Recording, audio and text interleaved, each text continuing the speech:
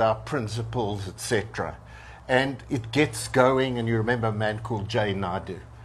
At the same time, what is happening, and I'll say this to you because I speak out, Trevor Manuel and a small group of the economic sector in Shellhouse, we paid no attention to us, no attention to them. More fools us because it's the economy stupid.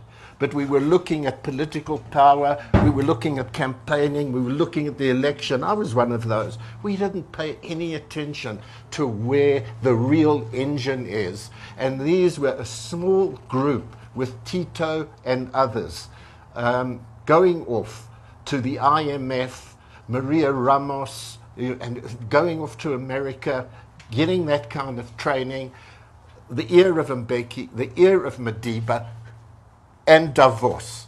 So this particular strand gets going and has expression in gear, which snuffs out the RDP, obviously. And that's the Faustian Pact. And we're now on that trajectory. And remember what happens to Faust at the end of the pact with the devil. That sellout. He's condemned to hell. And this is what's happening. The country's being condemned to hell, and Maracana's hell.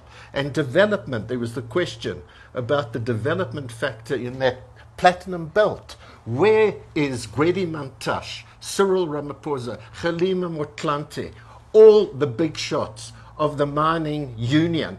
I mean, I feel bad having been at the helm of NEC and SACP.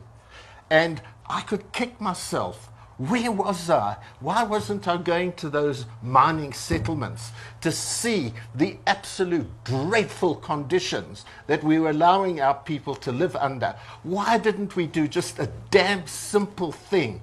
Make the bloody mining houses pay 5% of their profits into a housing plan to ensure that there's decent living conditions for the people who are digging the wealth up. That's not nationalization, that's just use of taxes. We fled from the question of heavy taxation of the business economic community of this country and their 150 years of exploitation. Absolutely disgraceful. It's a disgrace on me, quite frankly, but at least let's get to talk about these things. Zimbabwe, I just want to give you a short anecdote. Gavin Raleigh and company from Anglo, they come out in 1985 and they meet Tambo and Mbeki, Apollo Jordan, and a small group from the ANC in one of the game parks in Zambia. And this is the first meeting, and it's big business, eh? This is the corporates of South Africa. And they're sitting there with half a dozen of our guys, half a dozen of them. And it's clear the ANC are seeing that these guys, they're not that against the idea of a universal franchise and the idea of democracy in its particular sense, you know, voting once every 4 or 5 years.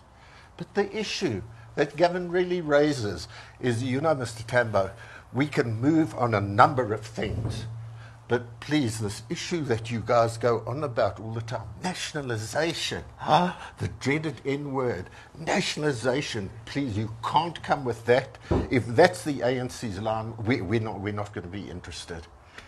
The person who convened the meeting and who decided to leave the group, but they made him stay, Kenneth Kaunda, and he sat there quietly while the debate goes on. So he leans forward and he says, "Excuse me, Mr. Raleigh, Anglo-American, you've done a deal with me in Zambia, 51%, 49%. If you can do it in Zambia, leave out the problems that happen in Zambia, because that's where you've got bureaucracy in charge, state bureaucracy, etc. Why can't you do it in South Africa?" What happened to our ANC that they could face these guys then and talk nationalization? Faustian Pact. That's the bloody sellout. That's why we're in this dilemma now.